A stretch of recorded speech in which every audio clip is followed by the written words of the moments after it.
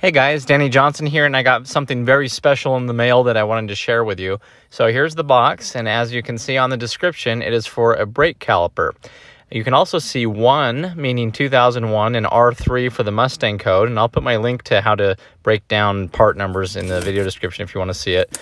But when I saw this for sale on eBay, I really wanted to get it because it's very hard to find, and it's not something you could easily duplicate on your own if you wanted to refurbish the brake caliper. So this one is from a 2001 Ford Mustang Bullitt. So if you've paid attention to the Bullitt, you'll know that these came red with the running horse on them. And so Ford actually powder coated these Cardinal Red, and they have the running horse going through them. And some people say they were laser etched into the brakes and everything like that. But if you look closely, you'll see the machine work here at the top of the caliper. It runs through the entire top part of the caliper, including the running horse, right? And so you can see those lines match up perfectly with the horse, so they weren't cut separately. Now, if you look at the other areas on it where the powder coating was removed and machined, it's not as pretty. It's just, you know, machined and scratched up. And so it definitely did have its own pattern where the running horse was going, a really nice looking one, so that it was a little more professional looking. The rest of the parts, even like on the back here, you can see, you know, where it was just kind of machined off and scuffed and everything. It looks good. But as for the actual running horse, you'll notice it's even recessed in here. If you put your finger on it, you'll feel where it goes down. The powder coating is thicker than the rest of the caliper. So again, if you look here at the top, you'll see those lines going through. And if you look at the bottom, you just have regular powder coated metal, right? So you can definitely see those other lines going through there on the top when you look at it just right in the light. So anyway, I thought this was really cool because this was a Bullitt only thing. Now it's really similar brakes to the Cobra and the Terminator that I'll show you here in a minute, but it was a Bullitt only thing to do the running horse like this, and I thought it was really cool. Now, the Cobra says Cobra in raised lettering, and it would have been cool to do that with the running horse too. But at any rate, these are very nice brakes. They're made by PBR. So here's the part numbers for them all. And we're going to go ahead and pull the wheel off my Mach 1 to compare it to the Mach 1's brakes. So I went ahead and put the Mach 1 in the air. It has a jack stand under it as well, and took the lug nuts off and removed the wheel to look at the brakes, because everybody says that they're pretty much similar to the Mach 1, right? Well, I wanted to check it by part number and everything that was on the actual caliper, since it's so clearly written here. And sure enough, it has the PBR on there, and it has the same exact patent number, same numbering on the top of it. And then even towards the bottom, it's exactly the same, says it's made in Australia. So just out of curiosity on the Terminator, I pulled the wheel off as well, and I wanted to check the part numbers, and sure enough, everything is exactly the same as well. And so these are also the PBR brakes, of course, made in Australia. Part numbers, patent numbers, everything was the same. So you may have noticed on the Terminator Cobras, and even the earlier Cobras, that it has Cobra lettering that's raised, and then it's been machined off on the front. So at any rate, if you were going to redo a pair of these, it would be pretty easy to have them, you know, repainted or powder coated or whatnot, and then just shave off where it already says Cobra. But the Bullitt one would be a little more difficult. You'd have to find the sticker itself.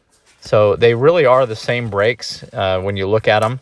Now, something to note is that they are side specific. So when we bring in the caliper here, one thing you will notice, the one that I have is for the driver's side, and you can tell because the running horse would be going backwards if it were here for the passenger side.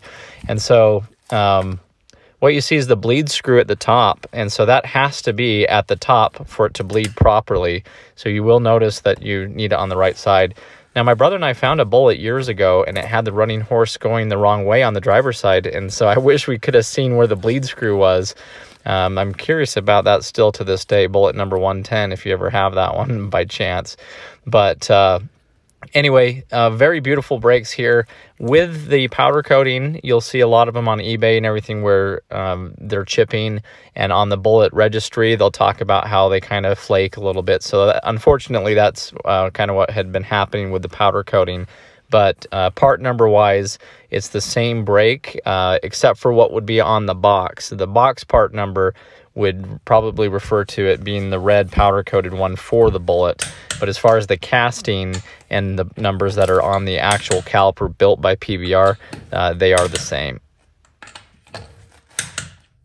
But anyway, I thought it was pretty cool, and it was neat to find something brand new like this that had no road grime or anything on it, and see where it was cleaned from the powder coating. And I thought they were really nice, and even just to have for show, I think they look really cool. So I decided to pick this one up, and it was just fun to handle it and look at it and have it, and who knows, maybe I'll have a Bullitt someday. I enjoyed taking the caps off and just looking at this brand new, very nice threading and everything. So, you know, I might be a little bit of a geek, but I appreciate the threads and all the work that goes into these. They are very nice. And so anyway, I also have the brake pad and rotor replacement video for the Mach 1. So it would show you how to replace the pads and everything for this. So I'll put that in the video description if you're interested in seeing it. But anyway, a lot of people will paint their calipers red, and you want to make sure you're using high temperature paint that's not going to melt as they get hot. But anyway, this was just something really cool that I thought was worth picking up. And I was curious because I had always heard that, you know, it has a laser etched horse in it and this and that. And so now that I see it, they are powder coated. Cardinal Red is the color. I'll put the part number for that paint color in the description as well. And the etching appears to me, from what I researched and what I saw, is that they put the sticker down and then just removed it. So if you have a Bullitt, go check yours out. I was even reading where some people said that they left the sticker on it. But yeah, you can definitely feel it when you put your finger on it, that's raised on the rest of the caliper where the sticker, you know, was preserving it. So anyway, let me know what your thoughts are. And one last detail before we go. I thought it was interesting. This looks like an original sticker for it, but notice how it says made in Austria instead of Australia. So I don't know if that was a typo, or if maybe some of the powder coating work or machine work or something like that, maybe it was done in Germany. If somebody knows that, please let me know. I'd be curious. But as always, thanks for watching. Please check the video description, and I'll give you some more links to other videos that are similar to this. Thanks, guys.